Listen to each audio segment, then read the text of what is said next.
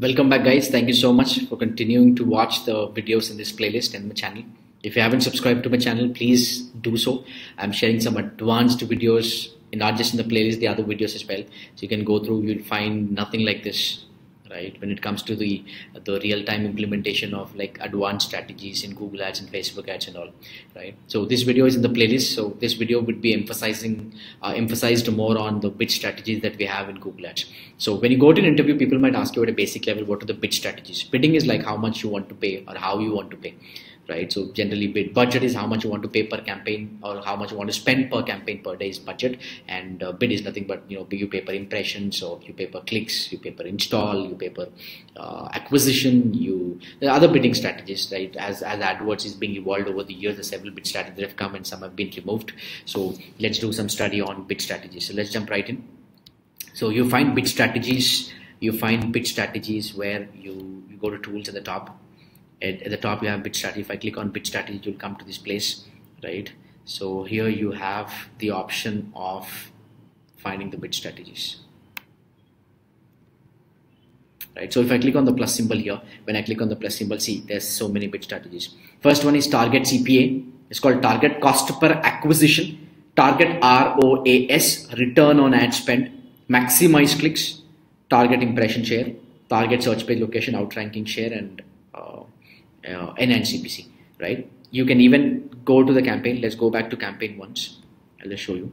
If I go back to campaign, I click on a new campaign. If I say I want to create a new campaign, click on new campaign.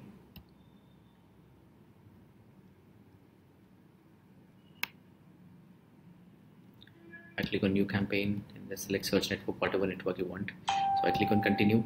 When I click on continue, it will ask you all the settings, and here also you have something called bidding, right? So if I go back to this, see the automatic bid strategies, manual bid strategies.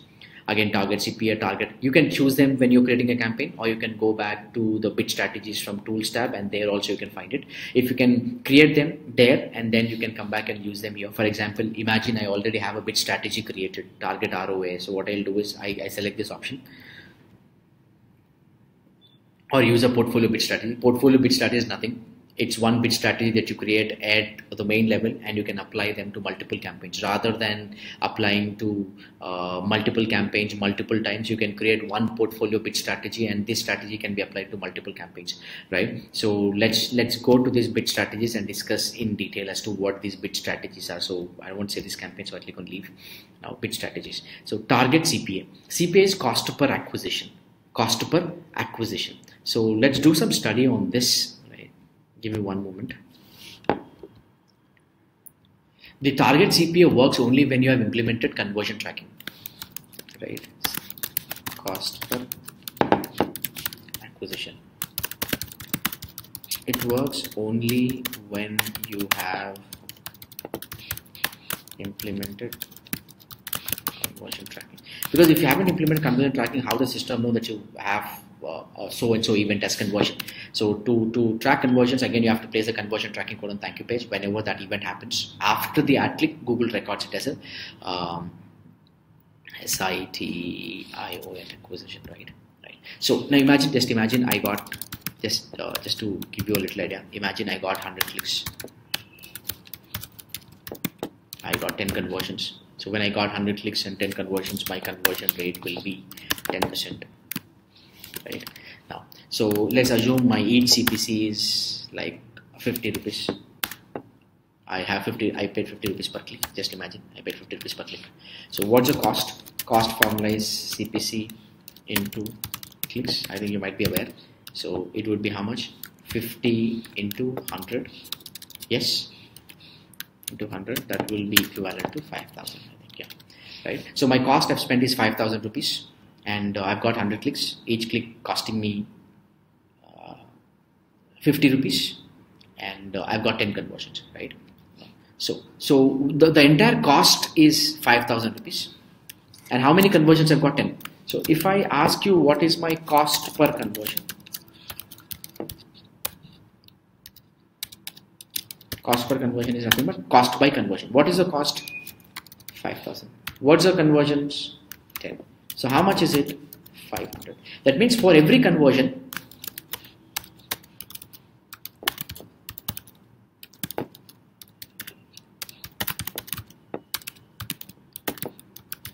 spent 500 rupees. For every click I paid 50 rupees, but every click did not turn into conversion. I needed at least 10 clicks to get that one conversion. That is when I have the ratio of 10% conversion rate. So 50 rupees per click, but the cost per conversion is 500 rupees, right? So this is my acquisition cost. AC acquisition cost. So how much is my acquisition cost? 500. And I've spent 5,000, I got 10 conversions, right? So I can use this acquisition cost and tell Google, hey Google, you see, target CPA,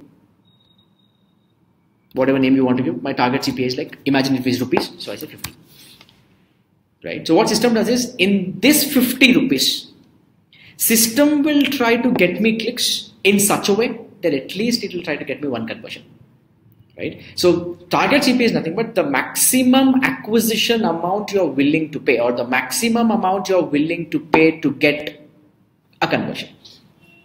Google automatically sets bids to help get as many conversions as possible within the CPA. That means if I put $50 here, system will try to get me as many conversions as possible within the 50.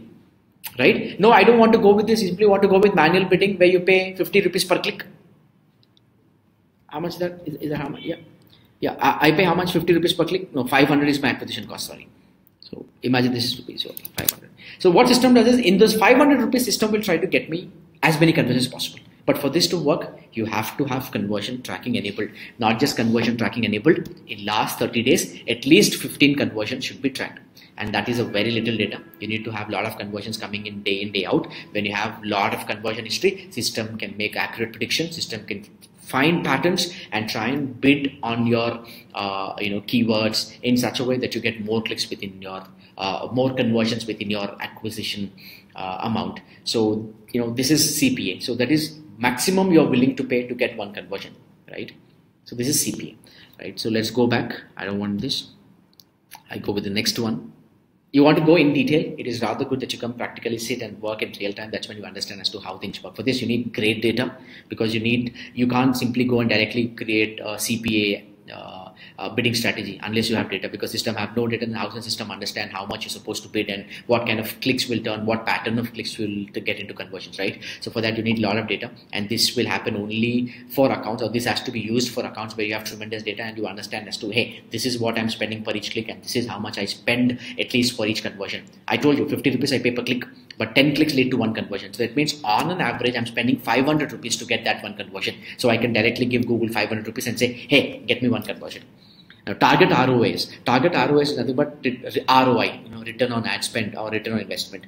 And for this, what you have to do is you have to have the conversion value and all. So when you go with target ROAS, system will directly ask me, right? If you're investing 1,000 rupees and you get 7,000 rupees ROI, so you can directly say, hey, I want 500% ROI. So what system does is, system will try and serve your ads in such a way that system will get you 500% ROAS. And for this, system need to have complete data about the conversion values as well. You can't use ROAS feature unless you give conversion value data in the conversion tracking. So the requirement is, it not just need to have conversion tracking enabled, but to enable conversion tracking, you have to pass the conversion values as well. You see, with target ROAS, Google Ads automatically sets your bids to get as much conversion value. Right? That means when you set up conversions, I'll just show you. If I set up conversions here, if I click on conversions here, I'm just taking you to the conversion process so you have a basic idea. So I want to club both of them so you understand what I'm trying to get at. Right? So I click on conversion plus here. It's asking me website here. No, you can give a name. I give it as lead or purchase, whatever you want. It's asking me, hey, what's the name of the conversion? What's a value? So if I give it as 10,000 rupees. So every time conversion happens, system knows that there's a value exchange of 10,000 rupees. For if it's an e-commerce site, again, you have to dynamically pass the values. For that, you have to use data layers, and you pass the custom parameters along with the remarketing pixel that we will learn when we learn about dynamic remarketing and all. But our topic is not that, so I wanted to share about the bid strategies. So target ROAS is nothing but how much you spend, and on top of that, how much you want to get. Right? How much in terms of the percentage, the conversion value percentage as well, right? And third one is maximize clicks. This bidding strategy is like, system will bid in such a way that you get more clicks within your budget, right? So if I say, hey, I don't want to spend more than $2, give a strategy and apply to whatever campaign, system will bid in such a way that you get more clicks more clicks within your budget. But here's a small condition. System will never bid beyond $2. So when you use this bid strategy, if you give a campaign the budget as $50, and system will try to get you clicks worth of $50. But the condition here is system will try to get you more clicks within your $50. But system will never bid beyond $2. Right? Target spend per day, because there's also a concept of over delivery, so you can restrict that as well. You can curb that by using the target spend per day. Right? Target spend is the amount you like to spend each day on all campaigns that use this bid strategy. Provided you're using this bid strategy as the portfolio bid strategy, that's when you can use this condition. Next one, you have target impression share. I've discussed about the impression share in my previous videos. Impression share, you always need to have 100%. If you're losing impressions, you lose because of rank and budget. So it's important that you watch the impression share reports. They're one of the most important reports an expert would look at to understand the topographic view of your campaign performance. Right? So impression share, it's asking me, where do you want your ads to be served? Anywhere on the search results page, top of the results page, absolute top. Absolute top is first, top is 1, 2, 3, 4. If I say top of the page, that means I want my ads to be served in the top. It's asking me what percentage of times you want impression share, or we always expect 100%, so I say at least 90%. So system will try and bid in such a way that it will at least try, or it will try to get me 90% of impression share. But again, if your bids are low, if your budget is low, system can't do anything. Again, for this to happen, you need to have good budgets and good ranks. You'll find the other reports in the impression share video. You can go back in the list and you can read about or watch the video about impression share report. They're very, very important. Impression share is nothing but impression share automatically sets your bids to increase your ads chances of appearing in the search areas you select. Right? Impression share. And then you have something called target search page location. This is for people who say, hey, I want my ad to appear in top positions. Remember, Google Ads is dynamic, so it doesn't mean your ad will always be in first position. Somebody can increase their bids and your ad will go to top, the lower position. So what you can do is you have the option where if you always want to be in top positions, 1, 2, 3, 4, you can use this option. You can say automatic. So if somebody increases the bid, system will increase your bid as well automatically to try and get you the top positions. So target search page location, you can read this. Google Ads automatically sets your bids to increase the chances that your ads appear at the top of the page, right? So this is for those people who always want to make sure that I don't monitor, but I don't want to take a risk of somebody increasing their bids and my ad having a lower position. I want system to automatically increase my bid, so you can go with this option. And then you have Outranking Share. Outranking Share will be removed soon.